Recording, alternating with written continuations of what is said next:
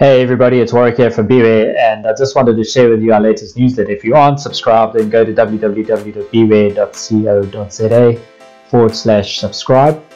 And our latest email that's gone out is 6 ways to maximize how to maximize your honey sales and how you can make your honey sweeter. So if we these aren't exhaustive, by the way, but I just thought it's cool. We're going to focus on these over the next couple of weeks and break them down into case studies.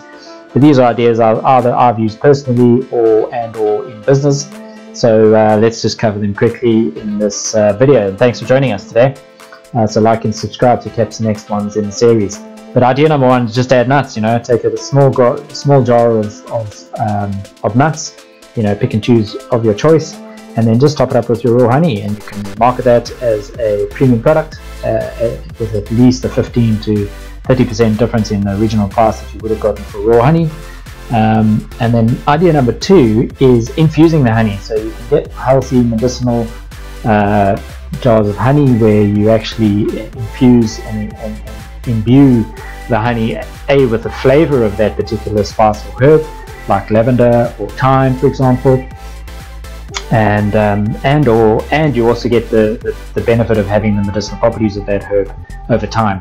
It'll kind of be drawn out by the honey, it's quite an interesting way of being able to have a mutual benefit from both the herb and the spice involved. And obviously each herb and spice carries its own different properties. Lavender is good for the skin, and it's healthy, good for blood pressure and so on and so forth. And cinnamon would be good for blood pressure and for lungs and things like that. So, and they'll obviously taste very different if you put them in two separate jars of the same raw honey. The lavender one will taste a bit like lavender, and the cinnamon one with cinnamon in it will taste a little bit like cinnamon too.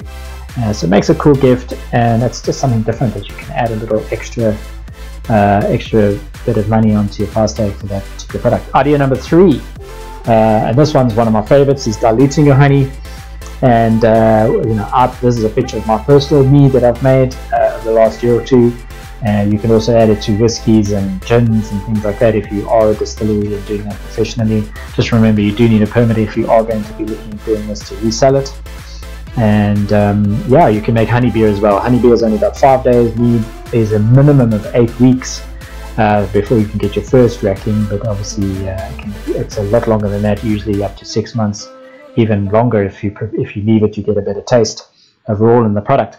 But idea number four, creaming the honey. Now this is a fairly simple idea, again similar to the nut idea. Simply all you do is you aerate the honey, your raw honey, it becomes creamed and smooth, like a consistent peanut butter base type of spreading, which I think in some cases I actually think it's an even better taste or experience anyway, than having the raw honey, and absolutely phenomenal. And again, you can increase your price on that as per jar that you sell when compared to raw honey. I love this one though. Idea number five is making your honey saucy. So we got this Inapana product example here where they've got honey mustard salad dressing, but you can make any kind of marinade, sauces, bastings, salad dressings, that kind of thing. Again, just with food, make sure whatever you are making, same with the honey meads and things, is that you do need with any of this actually, you should be you must be practicing good hygiene and sterilization practices for handling with food and processing food. But great idea that to push the use of your honey and differentiate, and not only differentiate but also to add value to other products. Your honey will then go a lot longer in the end result, whatever your product is. And lastly, but certainly not at least, or certainly not the only ideas out of 6, there's many more than just 6 ideas, but these are top 6 we're sharing with you, and that is to nurture your skin. You can add raw honey to skincare products like facial scrubs, shampoos. It can be a part of the formula in the shampoo, and usually with the facial scrubs you can add with sugar, sometimes with salt, and a bunch of other you could either have it raw exactly like that, or you could use it with a bunch of other herbs and spices, again, which are really going to elevate the end product, but obviously also the end cost and the value add.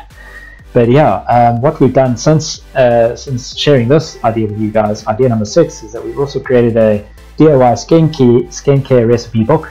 The Home Skin Alchemist Guide, it's got 13 do-it-yourself natural beeswax creams, balms, salves recipes in there. And yeah, each one of those, once you've got your ingredients, will only take you 60 minutes or less to make. So pretty awesome to try that one out if you're interested in making either your own DIY skincare products or something that you may want to build on in terms of getting to grips with starting to sell some products of your own. Give ours a test in this guide, and then you can start playing around with your own after that. Also, here's an example of a demijohn, just so that you guys can see what it actually looks like in the process. I mean, there's my picture of finished ones that are still curing. You can see the sediment at the bottom of the lees. Okay, and then these are bottled ones, which we've now finished. But this is a picture of an actual demijohn that's in process in the first 8 to 12 weeks. It's a melomel, so it's a fruit-based mead. It's got about 4 or 5 oranges in there, and a lemon, and a bunch of raisins, and a bit of yeast. Obviously water and honey.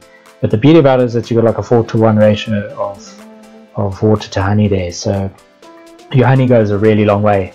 But it is a waiting game for this one. There are ways to get, a sort of a honey wine out within about, say, 8 to 12 weeks, but my preference is that these are for a lot longer than that, and let it cure for at least up to a year, because you get a better taste of the product and a bit of a better overall flavor in your palate, and you can back sweeten as well. But yeah, cool. That's pretty much our email that just went out. So if you're interested, if you're not a subscribed member, then www.beware.co.za/subscribe. Catch us again here on YouTube and or Facebook and our other social media channels, where you can get access to our email darters, our email newsletters and tips.